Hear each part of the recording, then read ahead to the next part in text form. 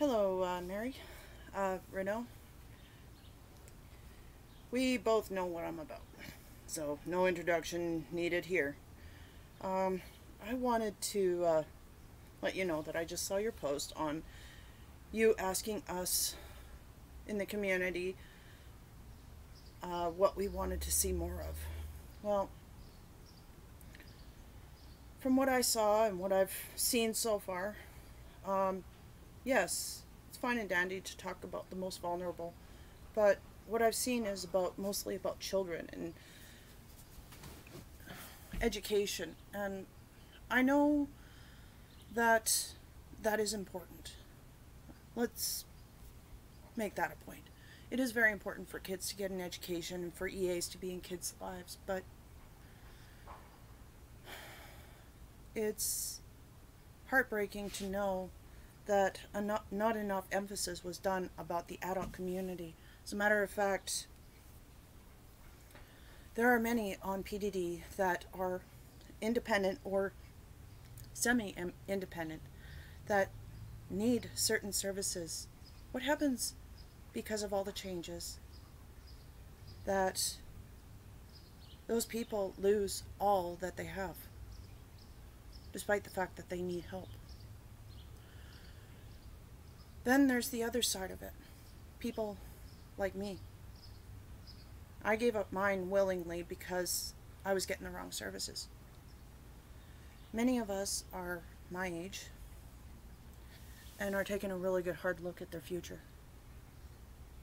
Do you know what I see? I'm 46.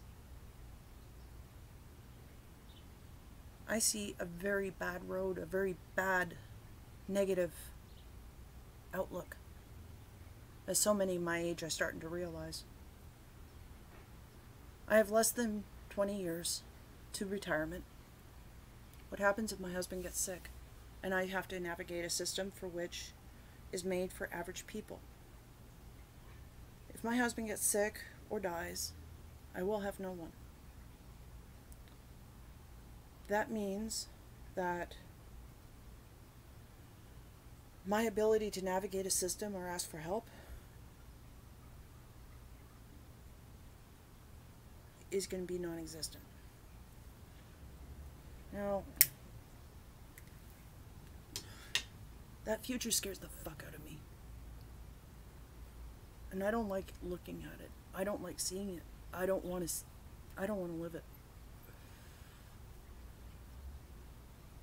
Emotionally, I'm about 16 years old, diagnosed.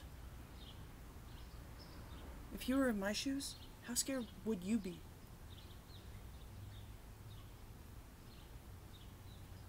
Where would you be? How would you respond? It's bad enough they have de-indexation. It's bad enough they put people in subsidized housing in a huge predicament. On one side, yes, they have a roof over their head, but some of these places, they have their own ceilings collapsing in on them. They have cockroaches, they have bed bugs, they have elevators that don't work. I mean, these are real. I've got pictures after pictures after pictures. They're living in mold and mildew. And just, they say that to have good health means to have a good health system. To have a better health means to have a better life, a better quality of life. And many don't have that. I'm one of the lucky few that can say that I've had good environments to live in, but there was a time that I didn't. That was where all these people were, to say the least. I've been on jobs. That Bill 32, I know what's going to happen. Not that it doesn't happen already, but it's going to be worse. If a person has a disability and gets a job, you put more power into employers. That means they can berate you if you have a disability. They'll hire you, but they'll give you the ugliest, dirtiest job that nobody wants to do, without any form of possible moving forward or advancement. There will be times where the person with the disability will be berated and let go for no reason. There will be a lot of heartbreak.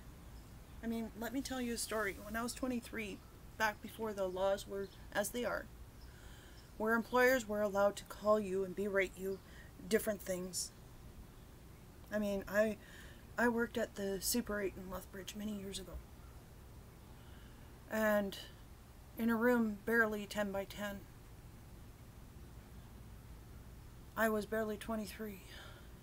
And that day I had carried the weight of 5 people, and that morning, by the afternoon, the head chambermaid pulled me and 12 women that worked there into a room and straight to my face, in front of those 12 people, called me a lazy fucking bitch. Needless to say, I'm the type that doesn't deal with a lot of shit. So I walked off the job very quickly, in tears, and never came back, because I don't agree with what's going on.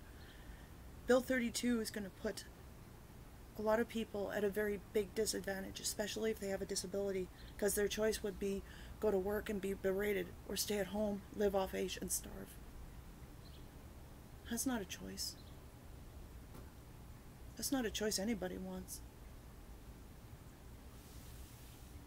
My biggest fear is that though it is COVID and the homeless are going to have nothing to go to if they should get COVID, but what about those that are on their own, that are semi-independent or are independent,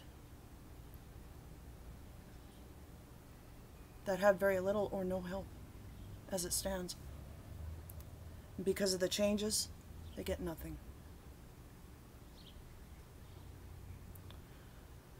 That breaks my heart. There's not enough emphasis on adults who are independent or semi-independent, who have no luxury of having natural supports. I mean, some of us are married and got children. Some of us are like me, and when they hit old age, where is the help that they need when they need it the most? I can't navigate a system that's made for average people with average mindset, as in people without disabilities. Sure, I look the way I do, I sound the way I do, but that's because I came from person-centered programs. Most people didn't have that luxury. How are they going to navigate a system and find help for themselves when they can't understand it? I don't understand it. That's not okay.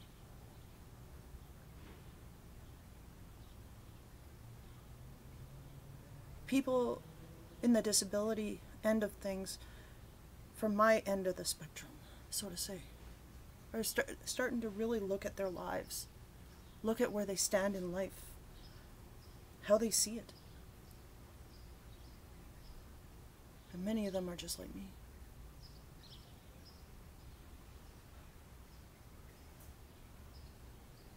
And many of them are saying the same thing. What's going to happen to me when there's no one left?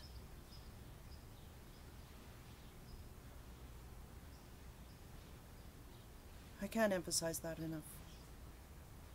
Mary, you do a wonderful job.